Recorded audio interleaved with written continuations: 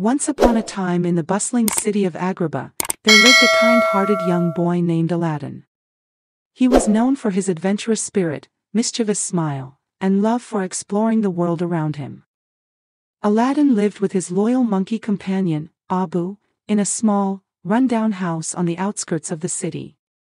Despite their humble living conditions, Aladdin was content and always had a positive outlook on life. One day, as Aladdin roamed the busy streets, he stumbled upon a beautiful marketplace. The air was filled with the scent of exotic spices, and colorful fabrics danced in the breeze. Aladdin's eyes widened with wonder as he saw vendors selling their precious wares.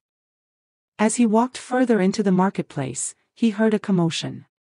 Curiosity sparked within him, and he followed the sound until he arrived at a crowd surrounding a mystical old man. The man was a sorcerer and had a magnificent golden lamp in his possession.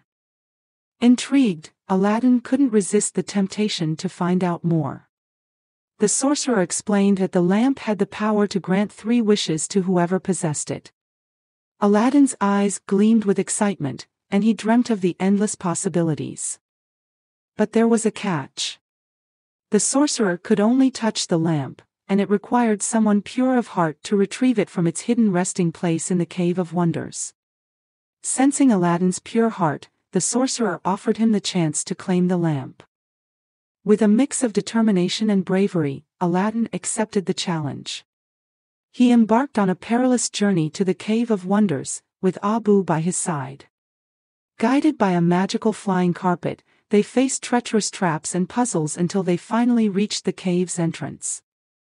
As they stepped inside, a booming voice warned them, "Only one whose heart is true can enter here."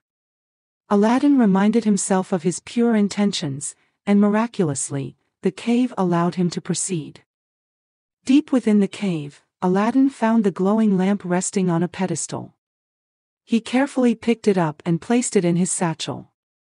Just as they were about to leave, Abu couldn't resist the glittering treasure surrounding them and grabbed a shiny ruby. The cave started to shake, and the voice roared, "Whoever touches the forbidden treasure shall be trapped forever." In a panic, Aladdin grabbed Abu and jumped onto the flying carpet, narrowly escaping the collapsing cave. Once they were safe outside, Aladdin examined the lamp and discovered a hidden secret. When he rubbed it gently, a magical blue genie emerged in a puff of smoke.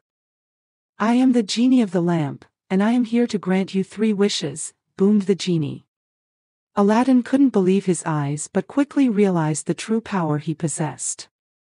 Aladdin's first wish was to provide food, shelter, and clothing for the less fortunate people of Agrabah. In an instant, the streets filled with abundance, and smiles replaced the worry on people's faces. For his second wish, Aladdin wished to be a wise and just ruler who could make Agrabah a city of peace and harmony. With his newfound wisdom and kind heart, he brought prosperity to the land and earned the love and respect of his people. As for his final wish, Aladdin asked the genie to set him free. The genie smiled and granted his wish, disappearing back into the lamp forever. Aladdin was now free to live his life as he pleased, with the knowledge that he had made a positive impact on the world. From that day forward, Aladdin continued his adventures, exploring the world and spreading kindness wherever he went.